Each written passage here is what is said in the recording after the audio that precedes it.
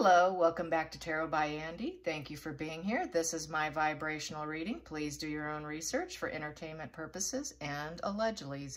Good morning, good evening, and good afternoon, and thank you for being here, and I appreciate the support. And thank you for the super thanks.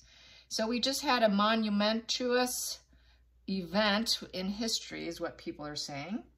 And it's been steeped in history, is what people are saying also. So people are also saying that the reconciliation between the brothers is nonsense. Yes, they're picking it up finally, you guys. And that any public engagements in the future are not going to be happening anytime soon. Yeah, we can agree with that here on this channel. So also, other people are saying that if they were to pay off Markle, it would have to be done in installments, because we know what a blackmailer she is. And in order to keep her silence and to keep her away and keep her happy is not to give her one lump sum, but installments. I have to agree with that. Also, other things are being said, this was been on Quora, is that Charles, and I have to agree with this, you know, he was pandering to her ego. Give her that little bit of sense of victory, you know, and Harry as well. You know, it's to avoid the smear campaign. It was a good maneuver, I have to admit. Because he knows what he's, you know, you're playing with the snake, so you got to handle them very carefully, or they bite really quickly with their venom. So this was a way to get things done and keep the focus where it belongs, which was not on them. And I love the candle. That candle was brilliant, brilliant move, as well as putting the guard in front of Harry with the huge hat, the tallest guardsman there, and put him in front of Harry. So they did do their maneuvers quietly, as they always do. And that was played out, and that was very intentional, and that's bravo, bravo, bravo, bravo. I absolutely adored it and loved it when I saw it, as many of you have. Well, yeah, so she got her candle in the wind moment, which I think is they're going to extinguish her image soon, right?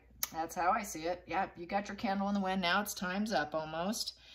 Blocking her, and blocking her. Just absolutely brilliant. The lowering of the casket was really something else. Very sad moment. Wow. Just wow is all I can say.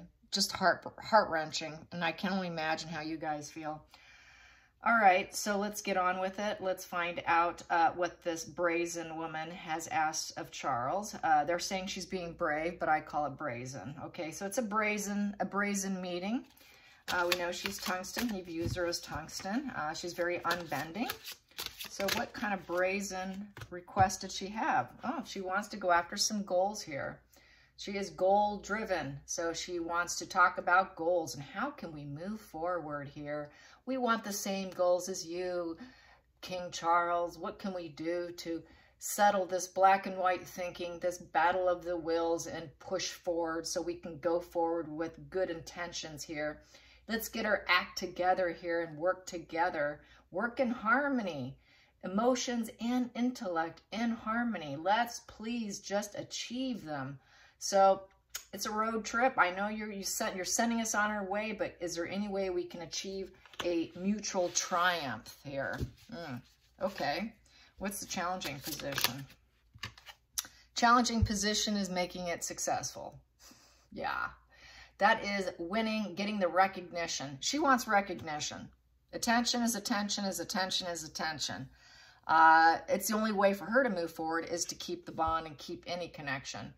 It's all about her on her own terms. That's the challenge. How can I get him to be on my team so it's on my terms so I can still feel like I'm a winner? On her terms. You got that? It's always on her terms. And that is what the Six of Swords, Six of Wands is. It's a lot of it is kind of narcissism too. A lot of readers do view it because they're all about winning. Win, win, win, win, win. Got to win, win, win. So she wants to win. She's painting it. She wants to win with him. That's the paintbrush that she's using right now. It's just a paintbrush. Doesn't mean she's going to actually do it. Doesn't mean she actually means it. It's just her paintbrush, how she wants to paint things. Let's get to the focal point. Focal point, she knows she needs them. She needs them for her own strength. They're the only thing that keeps her up, keeps her above ground. It's the only thing that keeps her on her feet, period. It's the only way she can have any confidence whatsoever. Balance. Let's strengthen the royal family together. Okay, that's quite the paintbrush, you guys. Let's get to the past position that no longer serves. The past position that no longer serves. That is the Four of Wands in reverse. She doesn't like being away from the stability of the family. Harry's not happy. Harry's very unbalanced. They're at a complete standstill, and they're not succeeding. She knows that they're not going to be invited to the parties and celebrations because the Four of Wands is all about a good home and work environment. It's about feeling free. They don't feel so free. They thought they were, you know, finding freedom. They're not free. They're not free at all. They're not able to maintain what they have. This is leaving home. They left home, but it's not a good situation. Now, a lot of negative emotions and feelings in this. It's not a good home environment, nor is it a good work environment. They did deem that to them, but now that's no longer serving them. They left, and now that she's realizing, wow, we're so stale right now. Nobody sees this as pure. Nobody sees this as a good move. She's waking up that everyone sees that there's no stability there at all. And there's no fire in the relationship either. And it just doesn't serve them anymore. Being gone does not serve them. So they realize that they made a huge error of judgment. She's probably also realizing she should have held off in several more years. She wasn't expecting Queen Elizabeth to pass away. I think she was probably expecting her to make it to 100. And this was unexpected, which is really shaking their foundation to its core. It's really rattling them. And very negative energy. They're not going to be able to build up a foundation for themselves. Their foundation's crumbling. Whatever they built up is going to come crumbling down. Yes, okay. No growth. No purity whatsoever. Yeah, very impure. People paint them very dark as they deserve. Let's get to the hidden core. The hidden core. The hidden core. We have here Seven of Wands. So at the core situation here with the Seven of Wands, upright, she has to persevere. She's got to put out resumes. She needs clients. She knows she has to work for herself. She knows she's stuck working for herself, and I don't think she's happy about it. She's got to use all means necessary to protect whatever it is she feels that she has gained. And that is it. She wants to protect being still in the family. That's why she's meeting with them. I got to protect staying connected because we're falling apart. So she's kind of backpedaling so that she could still appear as though she's connected in harmony with the Six of Wands and that they have energy to give to her because it's a wand. So she wants to make sure she can get some positive PR by appearing though she's connected to them because that makes her feel like she's a winner. That makes her feel like she can succeed at her goals even though she knows the House of Cards is tumbling down with that Four of Wands in reverse. Everything she built up is crashing and she's attempting to hang on through threads. Really, it's hanging on by a thread, a total thread. And she's only got one thread left in her hand here. And so she's clinging. She's just clinging for dear life to stay connected. Let's go to the future. The future for her meeting and what she was purposely aiming for. Not so much what she said, because whatever she says is going to be manipulation, emotional manipulation, and blackmail. It's not truth. It's just what is her focus here. Yeah, Seven of Swords in reverse. This is the liar, the malice, the person that works against you, the snake in the grass, the person who wears a mask, that person who's sort of antisocial, sociopathic, does whatever they can to win, will take from others to win, works against you, complete betrayer, dishonorable, devil energy. They get a charge out of it, hoping their lies won't go noticed, but sorry, it all got caught. She got busted. She knows it. She's been unmasked. We know your lies. And now she knows she has a desire to change. Oh my. I can change all this. We can change. I don't need to be a parasite. I'm not leeching off of you. I'm really not trying to leech off you. I'm just trying to protect little Harry here. So she's going to pretend that she's trying to protect Harry. We know we've lied. We know we've done things. Please, can we change this? Can we do anything here? So a little bit of begging and pleading going on here. Let's get to the feelings in the situation. Feelings in the situation. Oh, she knows he is not happy with her. The Emperor in the reverse. I have made you so unhappy. I've painted you in the negative light. I've painted everybody in the negative light. Daddy Dearest in reverse. So she knows what she's done. He's not happy with her. He doesn't really want to hear her out. He's ready to take the gloves off and do what he has to do. Don't call me father. I'm not your father. Yeah, you're not my daughter-in-law anymore. No, we're not doing this anymore. So Charles is not having it. Thank God. Charles is not having it. Bravo. Thank God, Charles, King Charles, you go. All right, so let's go to the outside influences affecting King Charles and Meghan and Harry. Outside influences affecting them. Oh, you guys are going to have to work hard. You're going to have to work at it. You're going to have to work at getting me back. Yes, you will. Let's see how well you do at this. Let's see how well you master whatever work you put into. So it takes work. It takes teamwork for the dream work. And he realizes, hey, you're no teamwork. You're not part of the teamwork, dream work. This is what the family is. We are a team. We're a working team. We work together to master skills and to benefit not only ourselves, but to benefit other people. The Three of Pentacles in reverse is working only for yourself.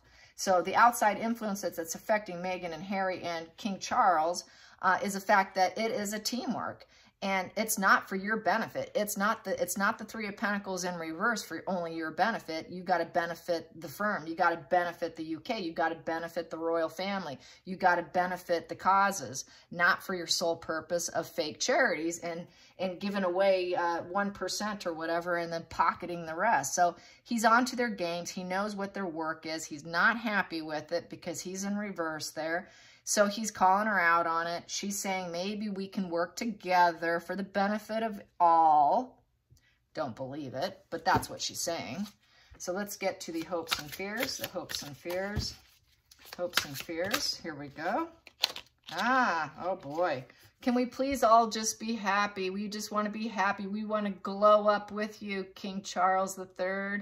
I'm going to have another baby, King Charles. Yes, we are pregnant. We're going to have another child. And this will purify everything. I got a little seed growing in me. No, she doesn't. She's going through HRH. She's trying to retrieve a rotten egg, put it in a petri dish, and hope she can grow something in a petri dish while she wears a silicone bump. We know that's what she does. She wants to glow up. She needs to glow up, and she wants to do it by faking a pregnancy also. And she wants to find joy and happiness.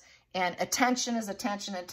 Shine the light on me. It's a way to shine the light on her with the fake pregnancy too. So she dropped the bomb on the baby news on what they're attempting to do via petri dish, but she's probably lied to him about that. Let's get to the final call. Final call. Well, that one wanted out. We have the Fool in reverse. Yeah, you went through the wrong path and now you're stuck and you're drowning. You're drowning in your own path and your traitor energy. He's telling her no. No, you're not getting a new phase with us. We're not getting out of our comfort zone right here anymore. And this would be a bad decision to start anything big or new with you right now. It would be very reckless. So basically she was told no. She was told no. At the bottom of the deck, I have here King Charles is in control. He's the ruler. I'm the ruler. Hear me roar. Yeah, King of Wands. It is my ruler card. He's willing to commit as a husband and a father. He's a good manager of affairs. He's dynamic, driven, and inspired, and can overcome all challenges, bravery, innovation, new ventures. He is the ruler. I'm in charge now. I'm in charge now. You made me mad. Not going to bode well for them at all. Not at all. So there you have it. So she dropped the baby bomb. And she's faking that she's someone that you can work with. She's not someone you can work with. So that's all future faking, trying to rewrite. She's backpedaling. So I want to introduce you. I've got this new deck here. It's called Dreams of Gaia. I'm going to be using this and trying to implement it. But it's for very advanced readers, apparently, from what I read. And it has more than just up to 10. It goes up to like 12, 13. It comes with a big book here. And I don't understand the deck, but I would like to pull a few cards. It's sort of a combination between tarot and oracle combined. But they say it's very, very effective. Some very experienced readers use this exclusively. So I'm going to pull I'm going to pull one and start that way. And then I'm obviously going to have to work with it privately so that I can really get this down, because I can tell it's going to take me a little time here. So here we go. I'm going to pull a card on the overall feeling of the situation. Overall feeling in this situation. Boom, that popped. What do I have here? Okay, what I have here is a perception in reverse. That's easy enough. But I know that, as you could see, it is 10, 21. 21, it's a card 21 there. So it goes way up than the ordinary. So, nope, actually that is 13. Yeah, X, yeah, maybe not. I don't know. I'll figure it out. But anyways, it is perception in reverse. Sure, she came in with her sword, acting like she had clarity of thought, because, you know, perception upright is having sort of like an Ace of Swords vibe to this card, and speaking your truth and speaking with clear thought, clear intention, high vibe. You're speaking actual truths with true intellect, with sharp decision-making skills, you know, having this unbiased intelligence, a sort of Queen of Swords vibe here, but she's in reverse. You know, she's bitter, cold, resentful, revengeful, and she's not speaking her truth. Her truth is not the truth. It's clouded. It's clouded judgment. It is built on mental illness. It is built on everything that they do not stand for. And she's being cut out. It's also being cut out. When the sword is down, they're literally can surgically remove you. So I think she knows she's going to be basically removed because she's not someone that they want to work with. I feel she knows she's getting cut out. So I see this as her being cut out of the family completely. And that is the beginning of that deck. And I have lots of studying to do, but it is a beautiful deck. I will show you a few cards here. They've got some really pretty imagery here. So I'll show you some more. Yeah, there you go. So I was drawn to the colors and the artwork, and yeah, it's got a lot of symbolism in there. Tons and tons of symbolism. And yeah, so there you go. Well, we'll see how it works for me. Wish me luck. I'm going to need it. All right, you guys. Thanks for watching. Until next time, like and subscribe. Bye.